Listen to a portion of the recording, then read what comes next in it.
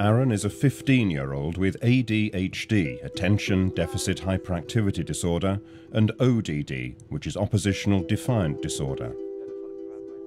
These conditions were diagnosed in primary school and have led to challenging behaviour and even violent outbursts in lessons. Over the last 5 years, there have been many occasions where he's been on the brink of permanent exclusion. Right, Aaron, stay focused, mister. Good lad. It's massively important. I feel without their support, and if they would have basically just put him down as a naughty, disruptive child, if they hadn't seen the potential that Aaron does have to offer, I feel that it basically would be possibly in prison now. The support Aaron's received has come from the school's learning mentor, a behaviour management scheme, other outside agencies, and also a strong relationship that has evolved between Aaron, his single-parent mother, and many of the teaching and support staff at his school. I have hope back. That's all I can say. And it's thanks to the teachers.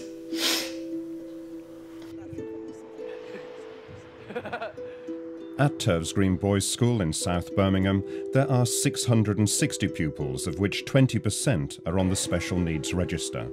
The school has a team of learning mentors led by Sally Spencer.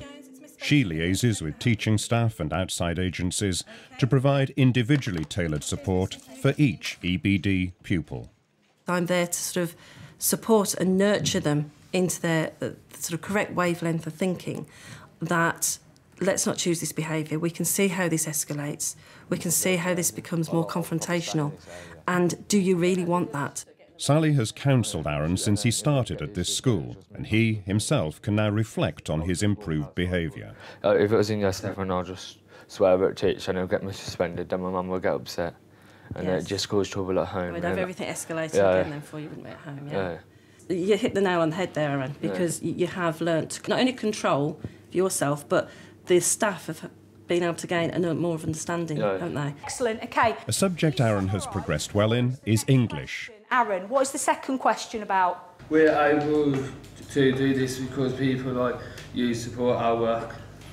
That's an opinion.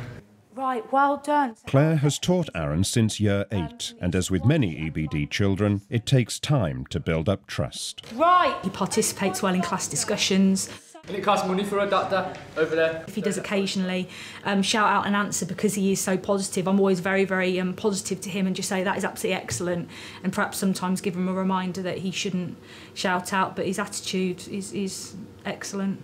She understands like how I react. She's giving me more help, and she's like gave me extra lessons after school and that. Brilliant. And she's just posted things with the post, helping me to get a higher grade because she knows I can do it.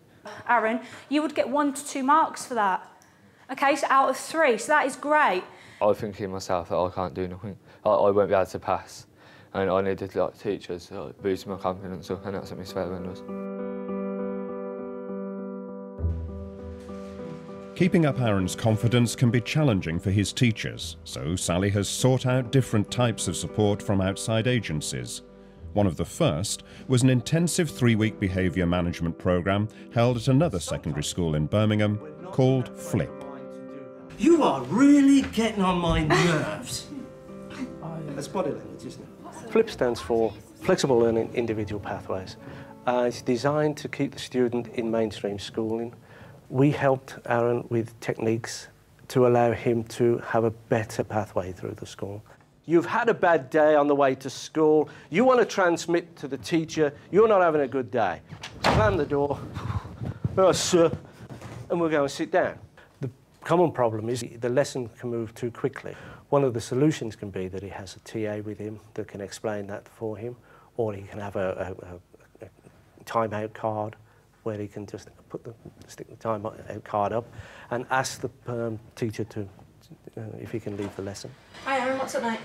If we can get the pupil to realise that things are starting to go wrong, then by using the timeout card, they don't get the flashpoint in the classroom. Did you show your card properly, yeah? Yep. Yeah, so the teacher's aware that you've come down to me? Yep. Right. And staff are aware of that. They know that if somebody holds up that kind of car, they need to let them go. They know that they will go to the right place and not just be wandering around. I'm going to let you sit here and cool down a sec. No. I'm going to go up and just double check with the teacher, OK? No. Many EBD children have a lot of energy and short attention spans. One of the effective ways of keeping them in mainstream school is by taking them out.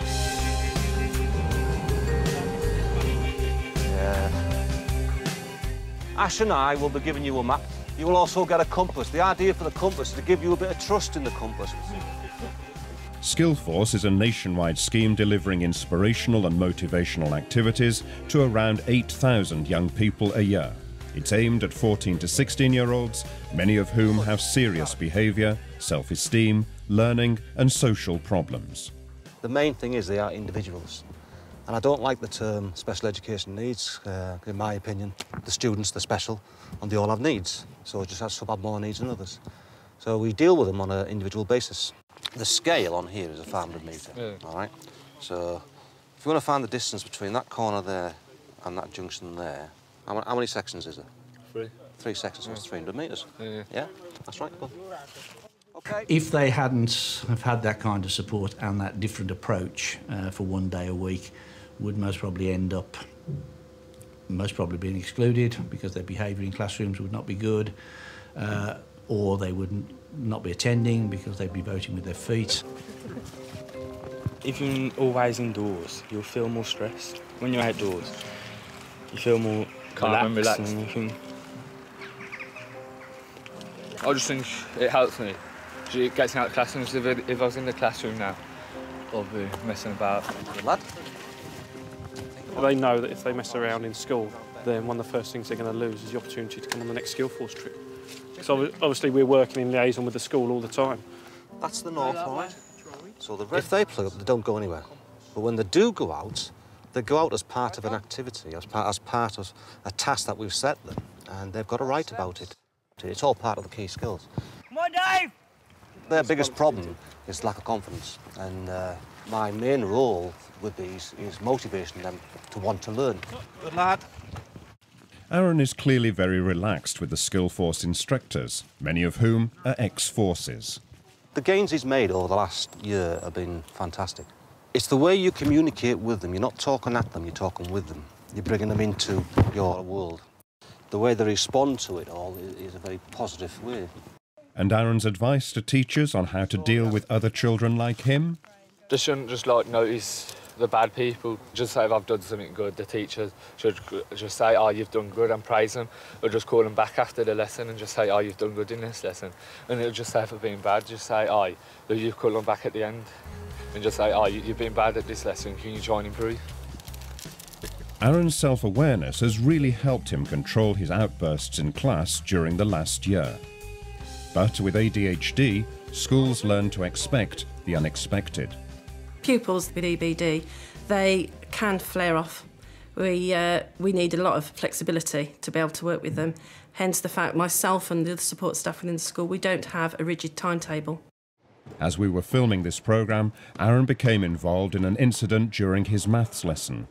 He sought out his learning mentor Sally, interrupting our interview. And Aaron, being an individual, was needing some... Sorry, I'm aware there's not done. Aaron's... English lesson, despite a maths lesson. And I said to Mr... I went down to had the support and just said I don't want to be in lessons, so I don't like nothing. And then Mr O'Brien came in the lesson and said, where have you seen? And I said I don't want to be in this lesson. Basically, there was an incident that led to Aaron refusing to stay in his maths classroom. Unfortunately, when I went to talk to Aaron about this, he did lose his temper. All it's like your choice to say, like what lesson you want to go in. And I just turned around and said, at the end of the day, I don't learn nothing after teachers, or I don't learn nothing. What I want for Aaron is for Aaron to be comfortable in the classroom and to succeed. But I also want the staff to know that they're going to be supported, and if Aaron has difficulties, that we're able to take Aaron away from those difficulties, resolve the issues, and then as soon as possible get him back into class. I don't learn nothing, Catherine. And then he goes, I'll have to have a meeting with your mum. Aaron was suspended and a meeting arranged with his mother for later that afternoon. It's the first time this year there has been an incident of this nature. Last year, quite a few incidences, but the year before, even more. So he's getting better, and I do have to look at the whole picture, really. They're becoming far more isolated. Aaron has been honest and upfront about it. But at the end of the day, the issues do need to be addressed, and Aaron's behaviour basically won't be tolerated.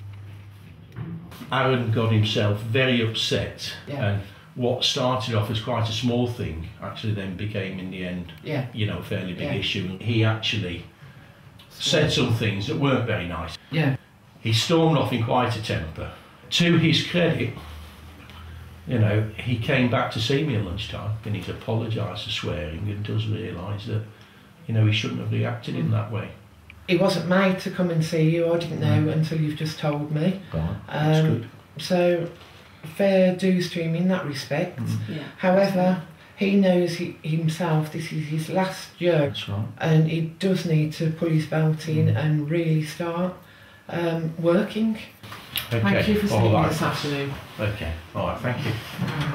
Children that have got conditions, you know, as Aaron has, you know, with his EBD, you know, he will sometimes make mountains out of molehills. When he's had time for reflection, he will be very apologetic for what has happened, which is brilliant, because 2-3 years ago, Aaron just wouldn't have done that at all. He wouldn't have accepted that he was in the wrong at all.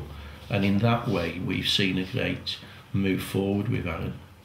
And we're happy for Aaron to come back tomorrow, understanding that the procedures are still there and he will follow the procedures. It's this close relationship and trust between Aaron's mother and the school that's provided the foundation on which Aaron can build. If a child comes in misbehaving that day, do not turn around and say there's a problem, he's just been naughty and whatever. Find out why, ask questions. Because at the end of the day, you can actually do something for that child, you can build them up and you can believe in them. Aaron means a lot to you, doesn't he? He does. Tell me. That's weird.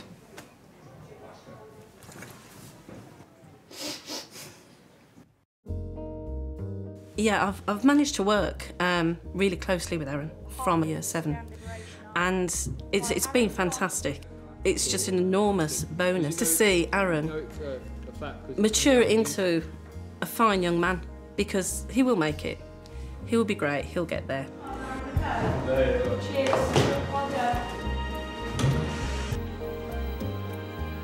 I've worked extremely hard with my child, the school have worked extremely hard, and I know for a fact, because of the school's input and my support for the school, Aaron is going to make something of himself, and I would like you to come back in 3 or 4 years' time and you will see the benefits from it.